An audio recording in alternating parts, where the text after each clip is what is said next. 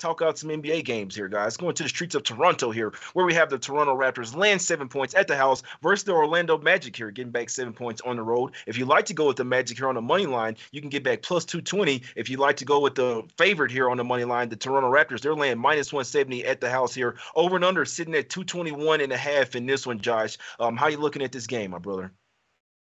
Yeah, this is a tough one. The Magic obviously playing good basketball at the moment, but a really tough schedule spot for them. Road back to back, and of course 3 and 4 for them. The Raptors, the final game of a pretty long homestand as well, heading into the All-Star break. So the expectation for them is that they get the job done in this spot. They should do as well, but they've made life pretty difficult for themselves during this homestand as it is already. So a tough one to really gauge. I'm not too sure what to expect from Toronto going forward, to be honest. I'm not confident in my rating. I make this game 6.5. I could see it going two ways. I could see the Raptors blowing the door down. I could see the Magic being live and winning this one outright. So definitely a clear stay away for me. The market pretty strong on the under in this one. I was closer to the opener, 225 I make it. So a little bit of value now for me on the overs. I think there is a route for Toronto to be successful offensively. That'll put the pressure on Orlando to have to do the same in return.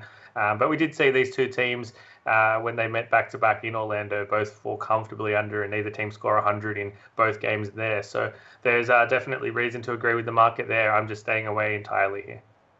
Yeah, I'm right there with you. I want no parts of the Raptors right now, man. They're 0-2 ATS since the trade deadline. Keep in mind, they were supposed to trade away Van Vliet. Oh, maybe not OG Anunoby, but definitely Van Vliet and Gary Trent Jr. basically came out and told the team they don't want to be there for long term, and they wanted to trade out. So they tried to get deals. They just didn't get back any deals that they like. So keep in mind that you have two players that really kind of don't want to play on the team anymore, man. And I think they're going to lose Van Vliet at the end of the season for nothing. But 0-2 ATS since the trade there, Chris. They lost versus the Jazz. They were up 12 points with 5 minutes ago and ended up losing that one by 6. And then the Detroit Pistons, they were laying 11 points in that one and almost lost that one outright. Do you think that we should be laying 7 points with the Raptors here?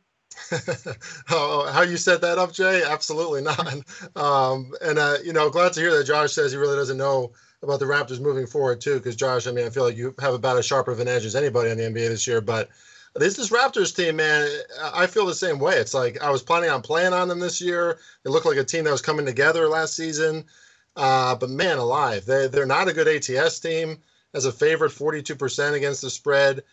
So it just, based on pure numbers, you want to take the Magic here. They're 58% ATS, 57% as an away team, and 61% as an underdog.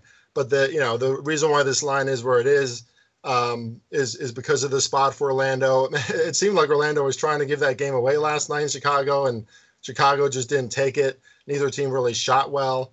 But the Magic have a top 5 defense the last 10 games. They're really playing better on that side of the court. Toronto, again, only covered 3 of their last 9 games. And they're really only covering against teams that are, bad teams or teams in a funk. But then even, right, like against the Pistons on Sunday or against Houston earlier this month, you just see the Raptors blow leads, and it's really confusing. So, if anything, I'd want to bet on the Magic here. They won 11 of the last 21 games, so they're like a true 50-50 team at this point. But I think when they get good value like this, that's probably the right side. I just don't want to bet on them because of the spot. Certainly a better spot for Toronto.